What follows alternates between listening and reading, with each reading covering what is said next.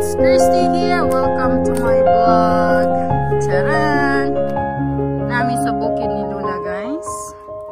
Bag-ulamin na human ang sugba. Nangaon nami sa mga lunch. Ayan. Ngaon ta guys. Tinubri lang sa mi ha. Kawa pa mi kabuhat og lamisa. Apiki kay mis kahoy. Nagpatadra. Apiki pero nagpatadra mong kahoy. Pastilan. Ay. Tambok sa isda.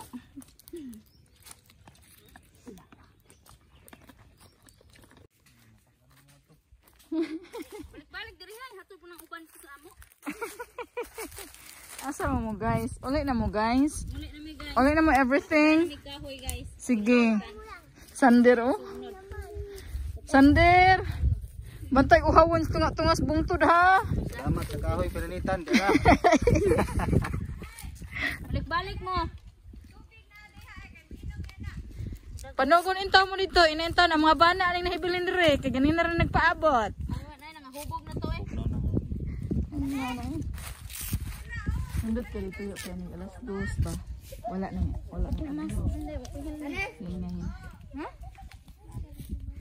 Inday. Ang plano dyan kung magbuhat og lantay. Sige mo na naon lang ko. Duhutan ko mga bata diri oh. Tansang rin ko. Nagpupal naman kong mga halibi.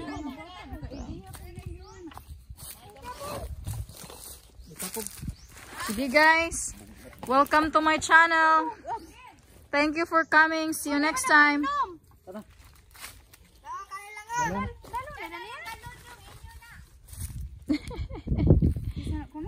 Sige everything. Bye everything. See you tomorrow.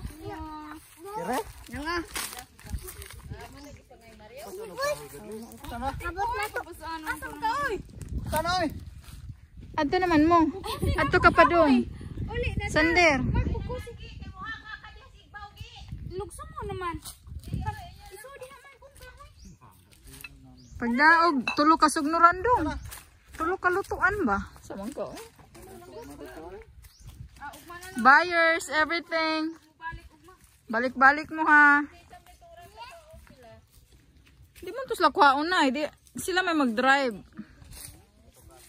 Mo parking na to stam to si babaw. Padako na ko yun. Kaya ako nang butang aglantay niya sila man na pohon.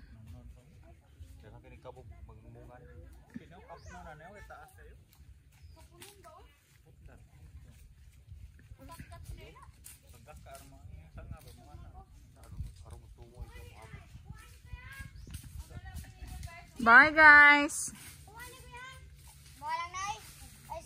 Please subscribe to our channel and keep you updated on what's going on up here in Gratitude Mountain. Hi everyone, it's Christy Wiesen and welcome to my vlog. Look where I am right now. What a beautiful view. In my background, right at this very moment, I am in my grandma's mountain, which I am calling Gratitude Mountain, and I'm going to develop it into a yoga retreat for me. It's going to be an exciting journey that I'm taking on, and my whole family, uncles and cousins are taking part of it, so that's very, very exciting. So I spent the whole day here today with my family. We had some grilling. And it was a fabulous day because it did not rain. There's some clouds. It was not so hot. I'm actually sweating right now, but a beautiful ending to a fantastic and productive day. I pretty much rested and think about what I'm gonna do here and how exciting life is for me. A new adventure for me, a new start to my life as a separated woman, and together with my family's help. So anyways guys, just wanted to pop on here and talk to you about pursuing whatever it is that your heart desires. You know, we are born in this world to find our purpose, to live our purpose, and to inspire others. That's pretty much why we are here for. So to those of you who have not found your purpose yet, keep looking, keep searching, keep seeking for answers, because in the right time, in God's perfect time, it will come to you. It came to me absolutely out of nowhere.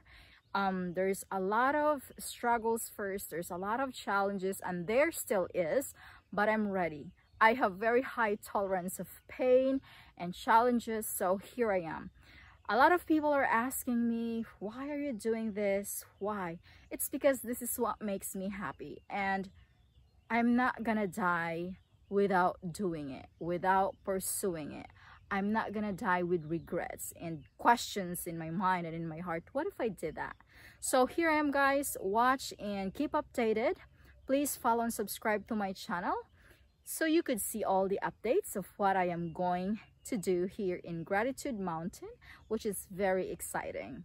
Thank you guys so much for watching. Please subscribe to my channel. Christy here saying, live your best life, find your purpose, live with gratitude and love, because that is the only bridge to success. Thank you, and once again, I love you guys. Goodbye.